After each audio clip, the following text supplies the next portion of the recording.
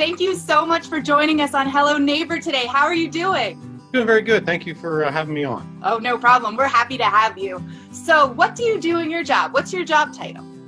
I am the Chief of Emergency Services for Woodland Hills EMS, which basically is that I make sure that the day-to-day operations, the trucks are taken care of. There's people out there to help and take care of the people who are sick and injured. Why did you become an EMT? It started a long time ago when I was about 17. I had couple friends, and their father actually ran this station here, and I stopped by to hang out with them, and it was fun going on a couple calls, so I just started pursuing it. So what does your day look like in your job? Usually for me is I come in the morning, I do a bunch of paperwork, I talk to the crews, make sure that everything's taken care of, the trucks are clean and ready to go, they're stocked, any needs that need to be met or things that need to be fixed, replaced, or otherwise, that they might need to help them do their jobs a little bit better. And on occasion, depending on what's going on, I might run out there in the field with them to help them out with different calls, or even, support the fire department or police whenever they need some additional manpower. What's a common call that you guys get a lot? We get a lot of medical calls. That's pretty much our main one. We do have occasional vehicle accidents, being in the area near the Parkway and Route 30 and Business 22. A lot of times there's some traffic accidents there as well. The most important part of our job, I would definitely say, would be to make sure that you take care of the person to the best of your abilities, leave them better than you found them. Help make that difference in somebody's life. What's your favorite part of being an EMT? My favorite part is actually, yes, the whole helping of people. If it's me sitting there next to them telling them, hey, everything's going to be all right, to, yes, actually, making them feel better. What's the hardest part about being an EMT? Honestly, the hardest part has to be, giving the bad news. Occasionally in our field, we have to deal with bad news.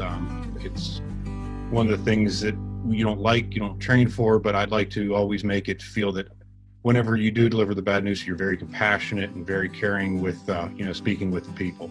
I have to do it with families. I have to do it with, officers and with other firefighters sometimes. It all depends on the situation, but it's never easy. No, it doesn't sound like it. What kind of tools do you use to do your job? As you can see, behind me is one of our ambulances. That's probably one of our biggest tools. Inside the ambulance is the stretcher that we use to help move the sick and injured people around. And there's a lot of equipment in there. One of them being the heart monitor. That's another one of the big things that we use on pretty much every call. It can take blood pressure, take your pulse rates, check your heart rhythms, and even provide shocks as necessary. And there's a lot of equipment in there.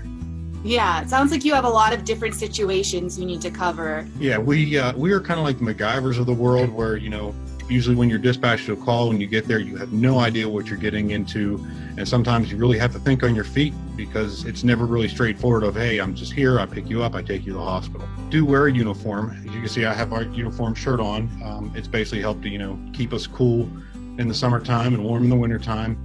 We do have some other special gear depending on what it is. If it's a car accident, we wear sort of what the fire department wears, but it's not made for fire. It's made for crawling through cars so that you don't get cut or injured when you're doing that. We also have a lot of stuff that people are talking about now in the news, which is PPE, or personal protection equipment, which is sometimes a gown, a mask, a hair cover, goggles and things like that to help not just keep us safe, but keep our patients safe as well. Sounds like safety is a big priority. Safety is number one for us. There's a lot of times where, it might sound strange, but we always say it, that we come first, because if something happens to me, I can't help you. What I like to tell kids is, when you're out playing and stuff like that, make sure you're wearing your helmets on your bikes or skateboards or rollerblades, things like that. When you're out and about in the neighborhood, make sure, you have a couple trusted friends and stuff with you, so that if something does happen, there's always, that friend who can call 911, and get help for you, things like that. And use the buddy system. Buddy system works well, not just in our field, but in life in general. Tell me about something you think we might not know about being an EMT. While we are here 24/7, we're not always busy 24/7. I know even during this whole pandemic thing, a lot of people were not calling 911 because they were worried about, us being overrun, but, we were always still here and ready to go. Whenever I go home, I'm still not really off duty. I have lights and sirens in my personal vehicle. I have equipment in my vehicle that if something goes bad and, you know, my crew needs additional help, or we're waiting for another truck to come in, because there's 2 trucks in the whole borough for about 18,000 people. So Wow. sometimes you just need to go, you need to help out, so you go. Do you have any advice for kids who would like to, who are maybe thinking about becoming an EMT? Yeah, if it's a field you're looking to get into, there's always the fire departments that are around. There's, you know, us that is also in the area. We do take volunteers. Generally, you know, you have to be around 16 years old of age to start volunteering.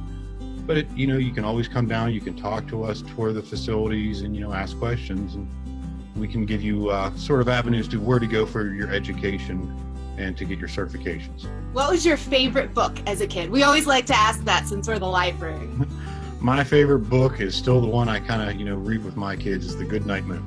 Oh, a classic. I think a lot of kids out there know that book. Yeah, I was, you know, whenever I was a kid, my mother read it to me, and it was a lot of years in between. And whenever my first son was born 20 some odd years ago, it was one of the things that somebody put in a baby basket. I forget who it was, and I just picked this book up, and I was like, oh my God, I can't believe this. And a lot of good memories came back. And we always ask, which do you prefer, chocolate or vanilla ice cream? When it comes to chocolate or vanilla ice cream, my answer is yes. It doesn't matter. Ice cream is always a good thing. I agree. Ice cream is always a good thing. Well, thank you so much for talking to us today. Well, thank you for having me. And hi, all you kids, and have fun this summer.